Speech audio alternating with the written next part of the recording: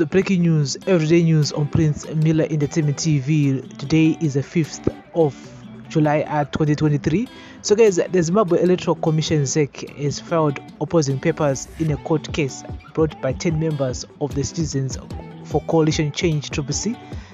The CCC members are challenging the rejection of their nomination papers for the candidature of Bulawayo Provincial Council. The members argue that they were unlawfully denied opportunity to file nomination papers when the nomination court set on June 21. ZEC rejected the CCC nomination papers, arguing that they were filed after 4 p.m. The CCC members then filed an urgent application at the Bulawayo High Court seeking a review of ZEC's decision not to accept their nomination papers. Their lawyers argued further the refusal by the first respondent, Mr. Ncube, to allow the applicants to submit new nomination papers were grossly unreasonable and insupportable of the facts of this case. However, ZEC has argued that there is no valid application before the court warranting the relief sought by the CCC members. Mr. Ncube has argued that his decision is final in terms of the Electoral Act and the High Court lacks jurisdiction in the matter. Through his lawyers, Ncube said the right to appeal is afforded to the sponsorship political party and not the listed candidates on the party list. This instance, the right reposed in the CCC party. If such right is not exercised with the 4-day period prescribed, the right to appeal shall lapse and the decision of the nomination officer shall be final. In the present matter, the applicants, following my decision not to accept their nomination papers, noted an appeal to the Electoral Court sitting in Bulawayo under case number EC 02/2023.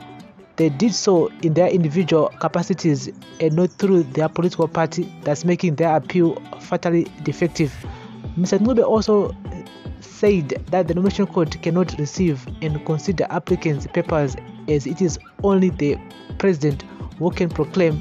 He further added that the court has no legal basis to make an order that effectively makes a new proclamation or supplements the one already made by the president. ZEC lawyers also argue that their applicants were afforded all the facilities and rights prescribed in terms of Section 45E of the Electoral Act and were not denied the right to file nomination papers. They said the application should be struck off the roll, they argued. Ncube said that towards the close of the nomination court, he announced in court that they were about to close and invited all those who were present to submit their nomination papers. He further instructed the police officers to collect all nomination papers outside the court except those already inside. When Ncube examined the party list of the CCC, he found that the party had submitted 3 party lists for Senatorial, National Assembly and Youth Quota, but did not have one for the Provincial Council. He then sent their representative back to make corrections on anomalies.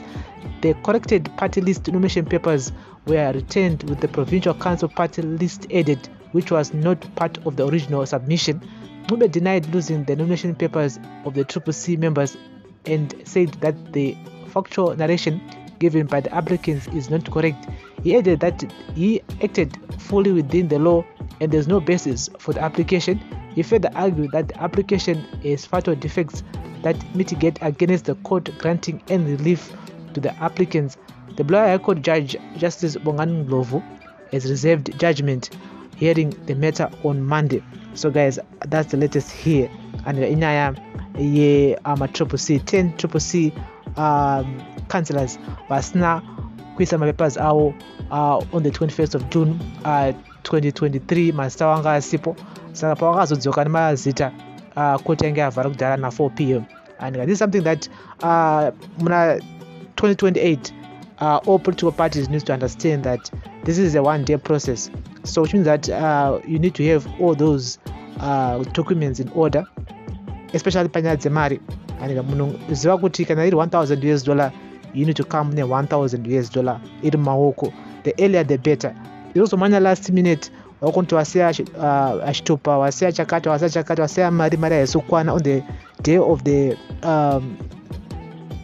sitting court. Because it will make this process a bit more complicated, like now, whereby 10 members now are now saying that ZEC kuramba kuti Change CCC has said, remember the government has already gazetted those final list of candidates accepted on June 21. So next time they need to make sure that everything is in order on the day. Pamuno submit my papers and guys was in order, guys was in order. At the same time, you need to be there on time. You need to file your papers. Don't wait for the last minute to act.